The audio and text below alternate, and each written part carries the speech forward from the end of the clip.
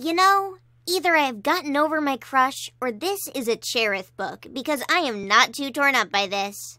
Why would your crush affect whether or not you're upset by a clanmate's death? Oh, Spotfur, you're just jealous of my personal growth. I know you're upset, honey, but we need to immediately move on from and forget all death. If we don't, it makes us have a level of emotional depth that might be distracting or interesting. Announcement time! I need Berrynose here. Hello, sir. I'm glad you're okay, and so glad that we finally— Berrynose, you've been my deputy for 2.5 months now, and I've decided that you're some sort of creep. I think you actually make me uncomfortable. This is weird, but maybe Bramblestar's coming to his senses.